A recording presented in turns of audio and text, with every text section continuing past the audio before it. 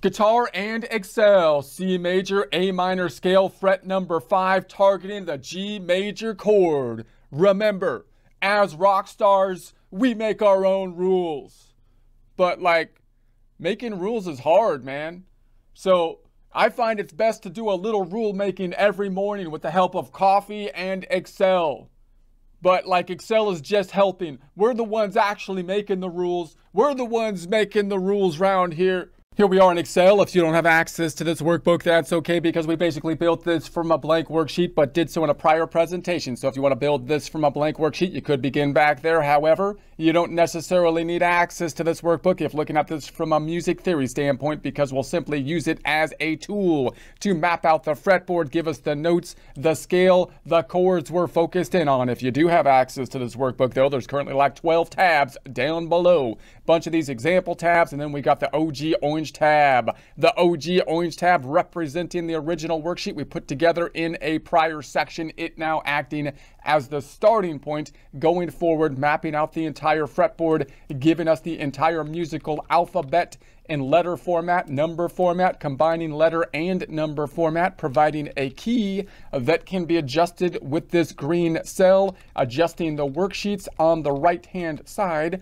which will give us the scale that we have adjusted the key to with that green cell, and then give us the notes within that scale, give us then the chord constructions as well as interval information. We then wanted to map out in the key of C the chords constructed from that key in open position.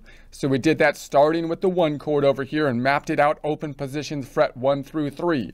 We went through to the 4 chord, the F major, then we went to the G major, back to the D minor, and then we went to the E minor, and then we went to the 6, which is the A minor, and then to the diminished. Now we're going to go jumping to the middle of the fretboard and look at the scales from the middle of the fretboard. So the idea being that we've kind of mapped out this first bit, this first part, open position of the fretboard. In scale position, if we put them all together, we'd end up with this glob of a scale. And now we're working on mapping out in the middle of the guitar based on scale positions first, and then we'll talk more about chords. So we did this in terms of our pentatonic, and then we moved into our major scale positions, and now we're going to be continuing on with this. Now, the next thing we started to look at is to say, how are we going to target the notes in our position up here? How can we move from the notes we're playing or the chords we're playing in open positions to utilize this middle point of the guitar? And we talked about how we can target in the key of C, and then we moved to the key of F. Now we're going to do a similar process, but we're going to move on down to the key of G. So to do that, I'm going to copy this tab over, and I will get to the guitar, but I kind of want to just show everybody on the worksheet. So if you're following along with the worksheet, you can see what's happening here. So I'm going to hold down Control, and I'm going to drag a new sheet to the right, double click on it, and I'm just going to change this to a G. So I'm going to say this is the G. Okay. So then I'm going to go over here and let's move our cursor down to the G, and I'm going to change the rules here so that these 3 colors will now represent the G, B, and D. So let's select our fretboard, home tab, styles, drop down, and we're going to the conditional formatting. I'm going to say, no, we're going to go into manage rules, and then I'm going to double click on each of these rules. So this one with the light green, double clicking on it, I'm going to change the cell to now be equal to this G. Okay, it's not going to change yet until I'm done with all of them and I hit OK. I'm going to double click on the red one, and I'm going to change this cell to be the B, and then OK. And then I'm going to double click on the yellow one, and I'm going to change this cell to be the D. And then once I hit OK again, it should change our worksheet to the right. Boom. And so I think that changed everything, hopefully. I'm going to drag these down then as well. So we'll bring these down for now. And so we have the same shape over here, but now we've got these highlighted instead of these. So let's go ahead and format paint this one there's my G, format paint this one, there's my B, and then I'm gonna format paint this one, and there's my D. I'm gonna format paint these three on top of here, and so there is our starting point. Now the G in open position, let's map that out. So we have this G shape, our familiar G shape in open position looks like this. Dut, dut, dut, dut. And so although we're mapping this out in the key of C, the G shape fits within it. We can play this basically, that's one way we play the G, that G shape basically fits within it. Now when we move up to this part, the first thing we might target, if we're thinking of targeting a G, is of course the 1 note of the chord, which would be a G. So as we do that, because we're playing in the key of C, we're using all the chords in the key of C, we can either think of ourselves like in the key of C and then switch to a G chord, or we can think of ourselves in the related mode. So I'm going to put the related mode on the right. I'm going to put my cursor on the AS to EC, right click and unhide. Oh, I hit again. I do that every time. Why do I do that? I have an issue with the unhide thing. So if I go down here, the G is the 5, right? So 1, 2, 3, 4, 5. So if we make that the 1, let's take a look at the mode. Let's go into the right. We're looking at the mode. Over to the right, over to the right, looking for the mode. There it is, Mixolydian. So I'm going to hide from EZ. This is how easy it is. We're hiding from EZ on over. And if you're not an Excel wizard, it might not seem that easy, but just keep practicing. Keep practicing. So we're going to right click and hide. We'll have the worksheet already set up if it's not that easy too. So we'll hide this here, and then I'll scroll down a bit. So now you've got the same concept. If I was to copy this and make that the 1, so now we can kind of practice. If you want to practice your G in particular, then you might want to make that basically the 1, right? And then start noodling around that chord. Or you can think of it as you're going to just basically try to make the 5 chord the center, the tonic, by playing around it. Okay, so then I'm going to hide up top. Let's make this full screen mode. And so then I can probably make this a little larger since it's full screen mode. And so is that good? Will that be good enough? I think that's pretty good. So we can kind of see everything that's going on here. Okay, so now, if we're playing over here and we're playing, we're focusing on our G. So the couple ways that we can do this is I built my G from the key of C. So I could then start on a key of C, right, and try to make that my tonic, and then move to the G, and then back to the C, F. If I do that, I'm still kind of making, I have to play the C most often, basically, because I'm trying to make that the tonic, right? Because I'm thinking to myself in the key of C. If I want to practice the key of G, I could switch, of course, to the G major scale, but that's not what we're practicing right now, right? Because then we'd have to switch all the positions up top. We're going to try to keep all the chords the same and practice making the 5 kind of the root with the same chords, which basically means you'd be playing in Mixolydian if you want to think of it as the 1 note. And I will leave that here. Or you could just kind of think that you're playing around the 5. Now that's a little bit more difficult to do than like switching to the related minor, for example, but still completely a doable thing, right? So how can you do that most easily? Well, you're going to play around the G. Start with a G, maybe go to the A minor, an E, back to the G. I'm going to just try to make that G my center point. I'm going to listen to try to make that G basically my center point.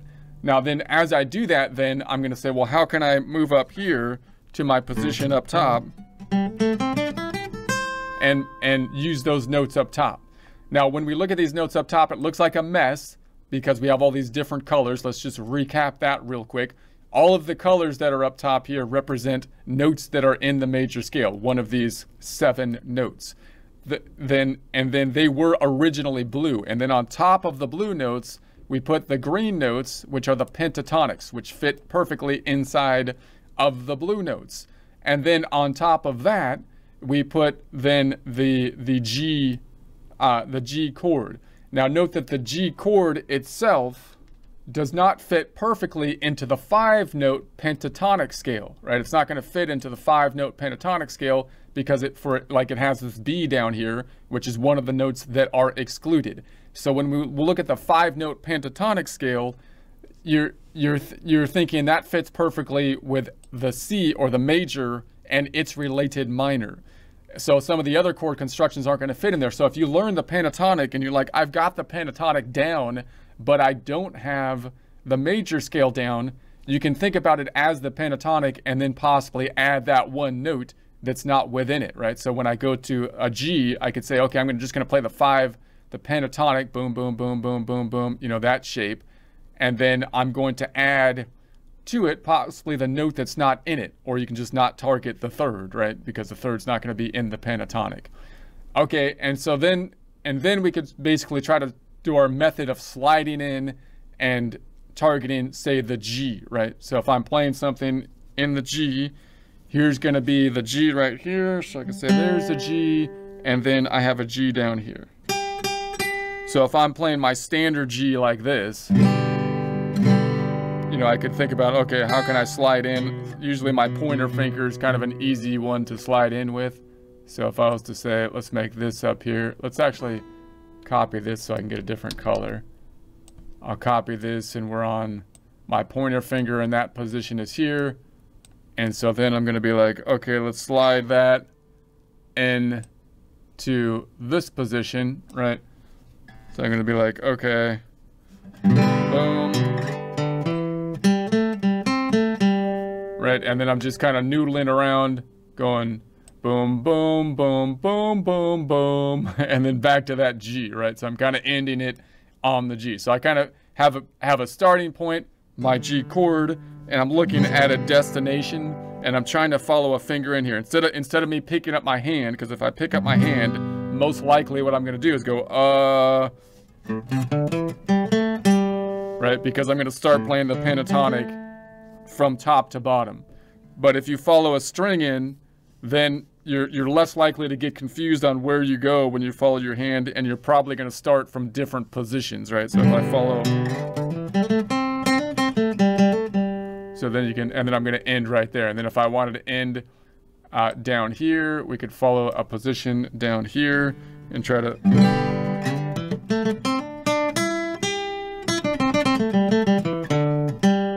so I'm just kind of noodling around and trying to end on those 2 notes. That's one way we can do things. Now, also note that this G, you might get used to playing it this way, because this works well when you're moving from a C to a G. And so then in that case, you might be following this finger in again, because this finger, you can always use it as kind of, it's a nice pivot finger, right? So you can follow that finger in.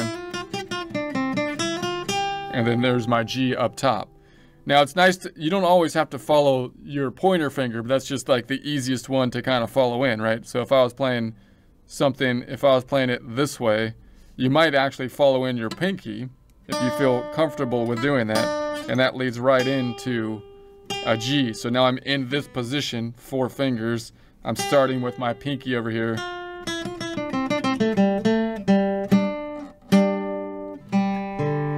So you can follow that finger in, you can play it from this position, right? So I can play my G over here like that, and then basically I could follow this finger in. Sorry. I lost it there for a second. Now the other thing that's interesting about the G is that there's another G shape right here. So basically, if you look at this G, if we saw it from a caged system, you're going to say there's a G right there, and here's my tonic, or here's my G note up top.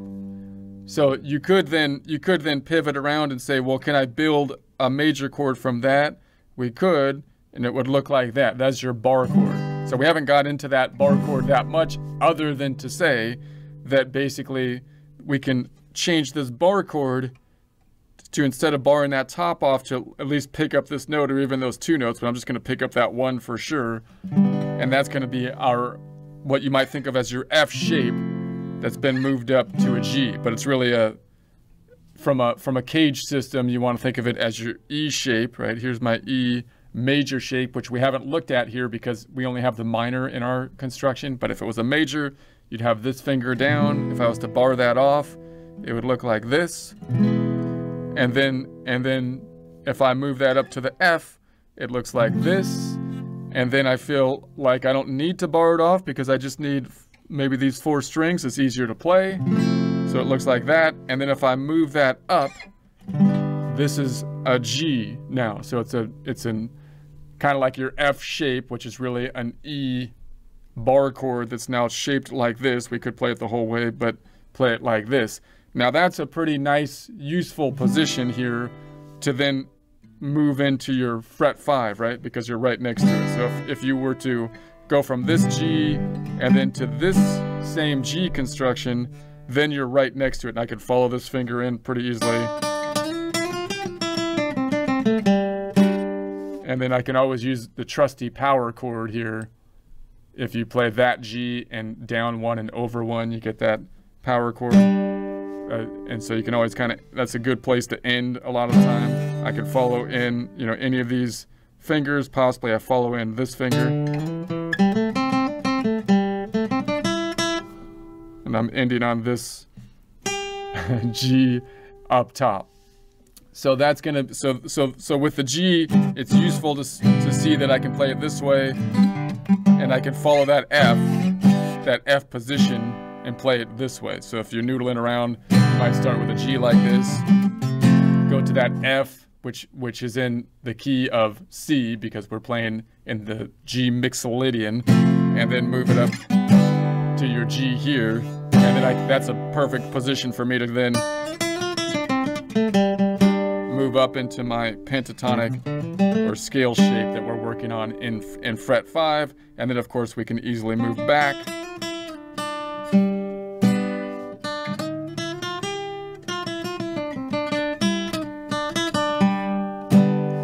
Any of this position here that you're actually holding down is clearly something in the scale as well, right? So I can hold down, I know this is in the scale and I know this is in my chord position. So you can kind of arpeggiate that.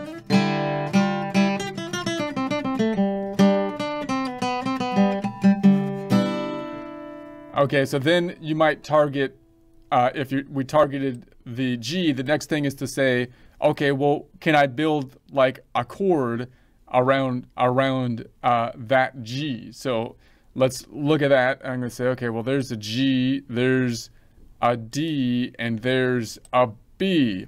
And so that should look kind of familiar because although we haven't been playing the D major, we've been playing the D minor because that's in the C. But if we had a D major, it's a common, very common chord, it would look like this.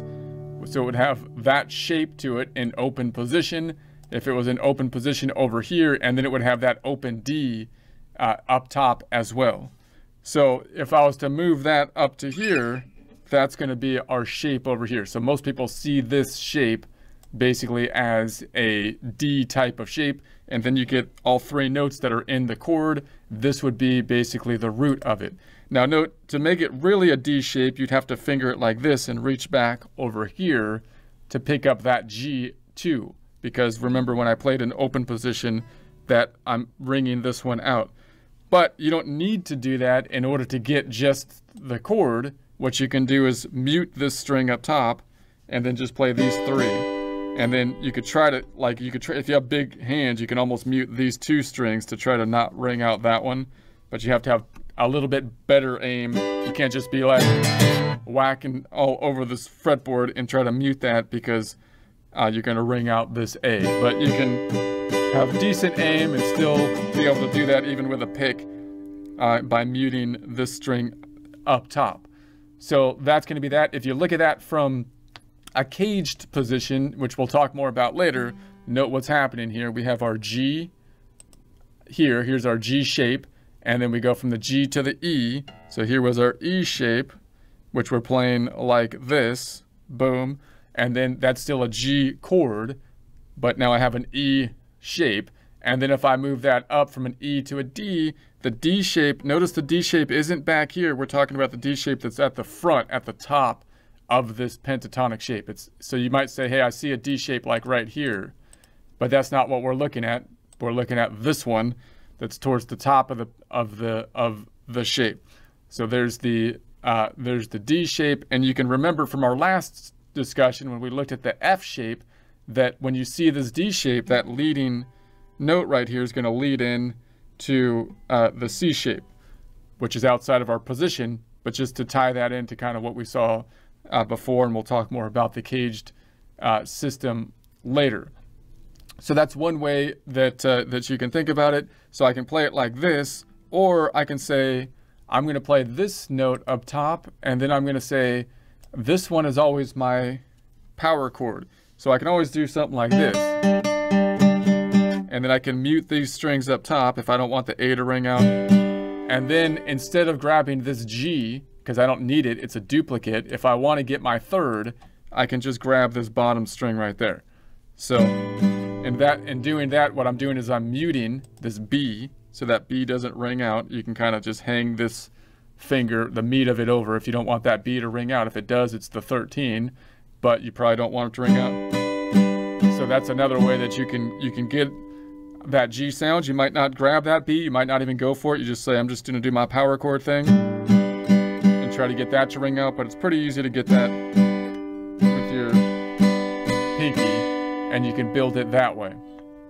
So then you have this construction where you can see, okay, above the G I have a D, and to the left I have my B. You can see what that is. That's coming from this bar chord, this E that we converted to look kind of like a shifted up F that we've been playing in, the simple F.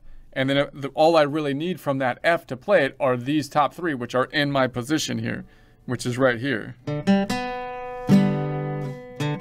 So I could simplify this shape, even though that's pretty comfortable to play right there, by putting it up here, just these three. So that's another way we can play the whole chord if we wanted to. And then we can play the whole chord this way. We can say, okay, now I've got my tonic is down here. I'm going to move this out. We're not playing that B. We've got the G down below, and above it is the fifth. And then I'm going to reach on over and grab this B. It's a little bit tricky. You can probably grab it with this finger, with your pointer, if you have big enough hands, which is kind of nice because then you have your pinky open to either put it somewhere else or to mute the strings. But if you don't have as big hands, you can use the pinky, and you can probably mute these strings down here with the meat of the bottom of your pinky. That's probably not played as much, but it's a useful arpeggiation of the notes in the chord. Okay, so there's a couple ways that if we wanted to end the whole thing off. Now if I'm playing the G over here, and I'm going, okay, I'm gonna go do do do, and then I'm gonna end it like that, right?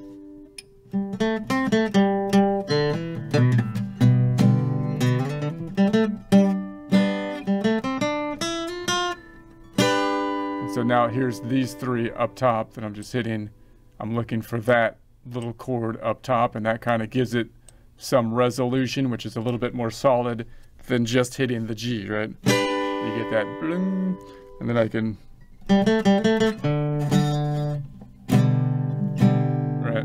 So then of course you could target any other note. So you could say, well, I'm not going to target the G, instead I'm going to target the B. So if I go up top and say, okay, the B's are there, and there. So if you're playing, so we have the B's are going to be here, here, and here. Is that right? Is that the B? No, here. So if you're playing here, you could be zooming in.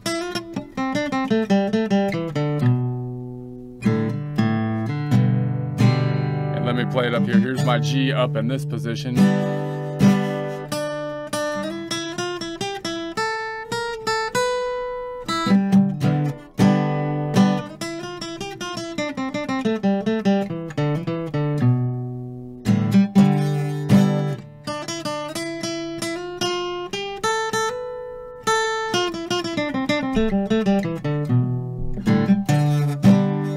So we got the B, and the B is kind of interesting when you're playing in Mixolydian, because usually that's a leading tone.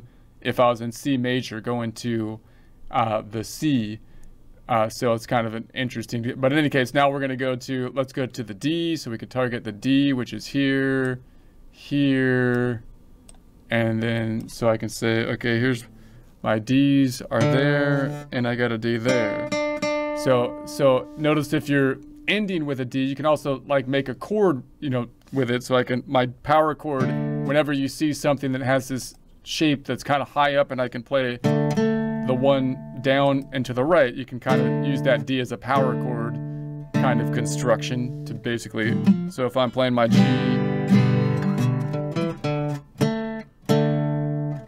to this G,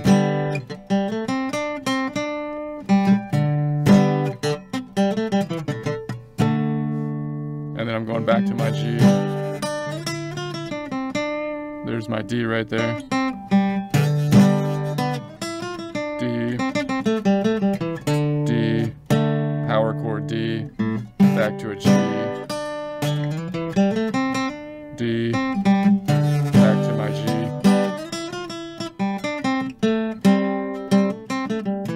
D, power chord D, back to my G, right? And then I could say, okay, I could target things that are outside of this. I can target anything that's in this shape, right? Even if it's not in the chord. So I could then say, well, I could still target, you know, my C, even though I'm focusing in on the G, right? Which might be a little risky to do, because then you're likely that it might start sounding like you're trying to play C major when you're trying to make it a G Mixolydian. But I know my C's are here, here, here. So if I play this G,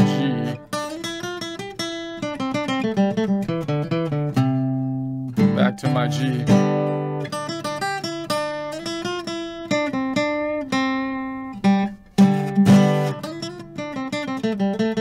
there's a C, back to my G.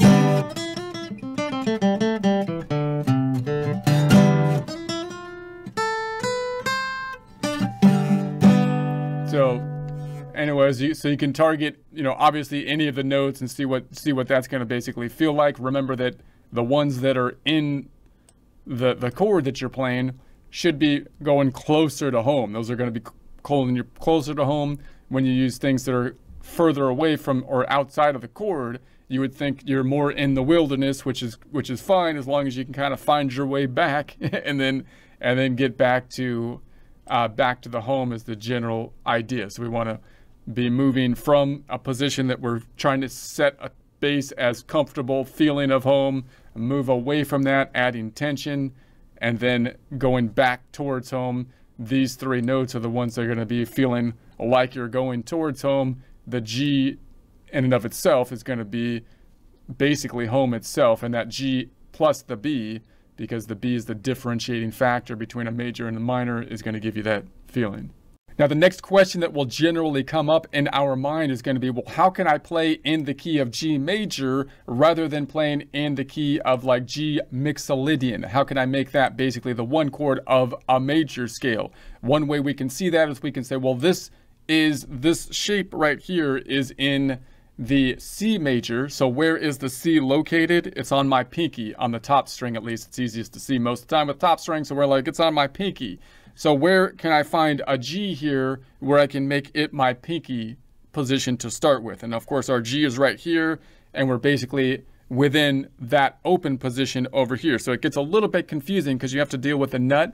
But if you were to imagine that you push this whole shape back on over here so that this G is going to be your pinky shape. Then we can pull that shape back, and I'll show you that in a second so we can see that in a little bit more detail. That's one way that you can kind of visualize that, and then all the related notes would be pulling over. Now, we're not going to talk about the G major in detail, but I just want to mention that because that often is going to be a question that's going to be coming into people's minds. The other way you might think of it is you're saying, well, what if I made like that G right there? There's a G. What if I made it like the one note, and then I went down? So what if I made that my pinky note right here, and then I tried to build my scale as I would from top to bottom, right? So it's like, okay, there's my top string, ends at that G, and then I'm going to go down here and then go to the next string, which would have a pattern like this. And then it gets kind of wonky though, because you get into this pattern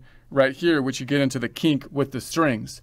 But you can kind of start to think about it like that if you wanted to, right? You could say, well, can't I shift the pattern down and say, well, if that's the one chord and it's my pinky, can I shift the whole thing down and make that G, which is what I'm targeting on, the one, and then make that my pinky finger and then shift this whole shape down? So that's another thing that you can kind of play with if you want to visualize it in a few different ways.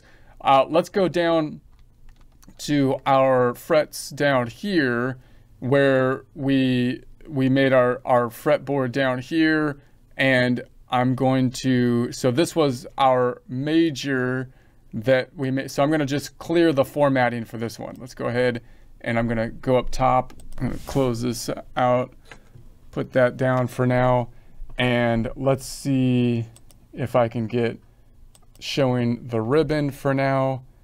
And then, is this the one I want? I'm going to pick this one up.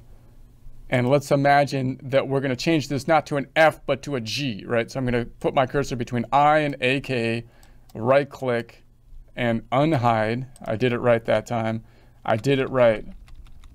And then I'm going to go up top, and I also need to unhide between 127 and 143, right click, and unhide. And then I'm going to make this key in the key of G now, which is a note number 11. And so now we've got our major in the key of G. So then I'm going to hide once again from here on over. Let's go like 12 to 12 frets out. And then right click and hide. And okay. And then back on over. And so then down here.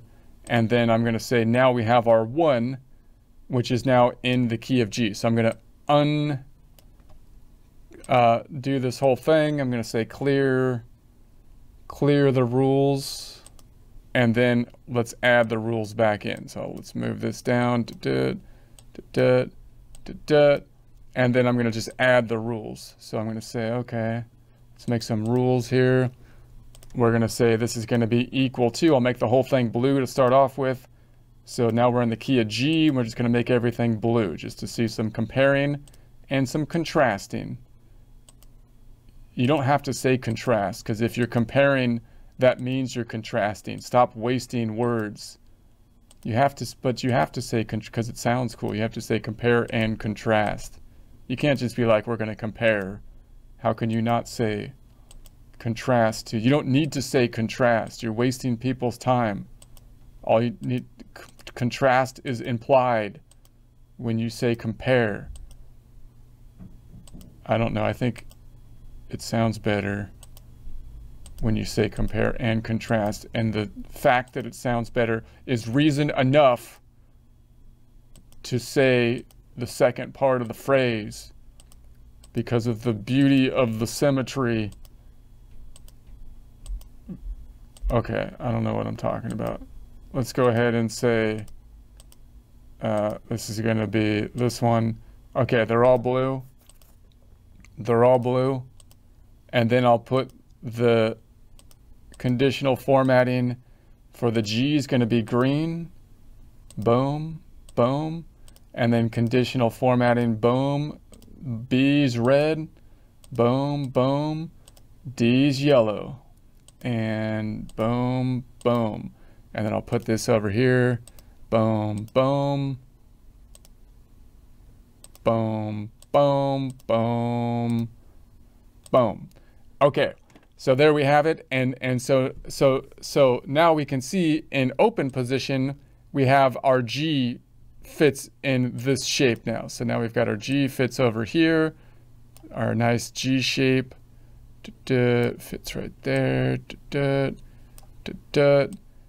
and then let's do another one, copy and paste, and then we have this one right here. And then with our caged system, if I start on a G, then the next thing up, C-A-G-E, right? So then we're gonna have our E position that we saw basically. So let's put this here, and then we're gonna have our E, which we saw on our fretboard. I won't map out the whole E position, but then it's gonna go to a D, right? And then that's the one that we were looking at basically up top, right? So here's our D positions.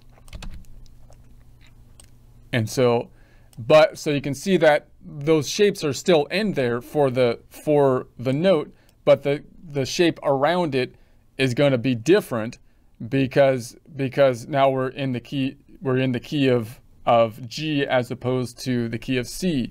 So in other words, let me go up to this shape up top and show you what I mean. And so let's go ahead and hide from here down to here, right click and hide that stuff. And then let's see if I can make a full screen. So now you can see that in this position, well, let's just move this up here. So we have the same position. We still have our shape, right? Here's our D kind of shape that's making a C. I mean, that's making a G chord. It's still down there, but the shape around it is not exactly the same, right? The shape around it's not exactly the same because so if you wanted to switch your mind, if you're going from like a C chord to a G chord, you can switch in your mind to shift the entire fretboard, right, to now be in basically the key of G, which is going to have, or you can keep your mind in the key of C, which will have the 3 notes of the key of the chord of G within it, but the whole shape around it is still basically built from the key of C, right? So those are the things that shifting of your mind going, okay, now I'm going to be moving from here. And so also just realize that when we label this position, like this position, if I was to label this position here, then you might call that, I would call it then position, well, you could call it a D-shaped position, right? Because that's what some people might call it from a caged perspective. And to finish the D shape, however, that would be similar to the open position, you'd have to pick up this open G right there. But remember that this shape will also fit into this shape up here. This chord fits into this shape up here, but it would be unique if you fit it into the pentatonic scale. So when you're trying to figure out where you are on the fretboard, one way you can start to label these shapes is you can say, well, that's a D-shaped pentatonic, major scale around it, right? That's in the key of G. What I would typically call it is to name the positions, and we're starting with position 1 here. So then we would be going up to I would call this basically position number 3. Not everybody uses that convention, but it's fairly well used. And let me show you what I mean by that over here. So this is the one where we mapped out all of the positions. Now here's the one where so here's the scale overview. So we started on fret 5, right? This is what I'm calling position 1. And then the next one is going to be this position 2. And then here we are in this position 3, which is this green one down here. So you could call it a D, or you can call it basically, position number 3. So we'll get a little bit more into that once we start moving from this position on up. because we're going to look at everything from the key of C, moving from this position, what I would call position 1, to position 2. But obviously all these stuff kind of blends together, so I'm just trying to point it out a little bit as we go, so that you can, if you want to dig more into that stuff, you can dig into it now if you want. So I'm going to unhide, and I'm going to set up the worksheet for next time. So I'm going to make this smaller, and let's make it to like right here, and then I'm going to hide from here to here just to get the setup here, and then I'm going to go from here to here. Honestly, someone keeps on stealing stuff off of my porch over here. I imagine that it's some crackhead that's stealing stuff off my porch. But the other night, I actually ordered some vegetables to be left from Farm Fresh, and I could just imagine the crackhead. You could tell that the thing was cracked open. The box was cracked open, but the box was left largely intact, because apparently crackheads don't like kale. That's what I'm just. He was probably about to throw the entire box of vegetables all over the hallway in a crack-fueled fit of rage, but then thought, hey, maybe I can cause more damage by just letting him eat the kale. I mean, if he wants to torture himself by eating kale, then that's like the most harm I can do, man. So, I honestly, I'm thinking about hanging kale all over my door frame to fend off the crackheads. You know, you keep the crackheads away like garlic keeps away the vampires. Anyway, I'm just joking. I don't know. Anyway, what was I doing here? So I'm gonna then go up top, and I think that's basically good. So let's just zoom in a bit here, and then I'm gonna zoom in a bit more, and so we're on the major scale. And so maybe I'll unhide over here as well from AS, right click and unhide. And so there we have that. And then I'll put it back on the full screen. Let's put it back to always with the ribbon. And then next time we'll do a similar process, but we'll be moving, maybe we'll move back up to the minors, to the 2 chord, to the D minor.